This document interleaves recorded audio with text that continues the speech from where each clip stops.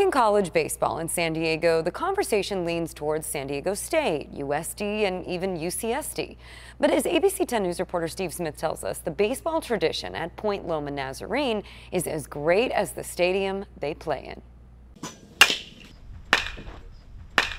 At Point Loma Nazarene, you could say the baseball team is as good as the view. 41-7 so far on the year. They are having their best season in school history. We for sure knew something was special. I've never been a part of a team with like this close of a bond with each other. The work ethic that a lot of these guys have is unmatched, and it's really like unlike anything I've ever been a part of. However, success is no stranger to the Sea Lions program. Point Loma has reached the lower division World Series 5 times in school history.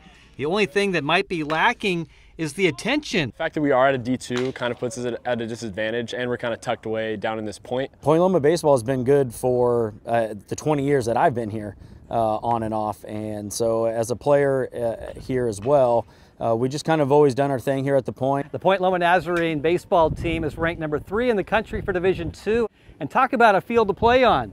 It's America's most scenic ballpark. In fact, Carroll B. Land Stadium was voted America's most scenic park by Major League Baseball. Paradise is the easiest way to put it. We always say it's kind of paradise here. It's funny, teams roll in on the weekend coming in here and everyone stops, and the first thing they do is take their phones out and take pictures and take videos.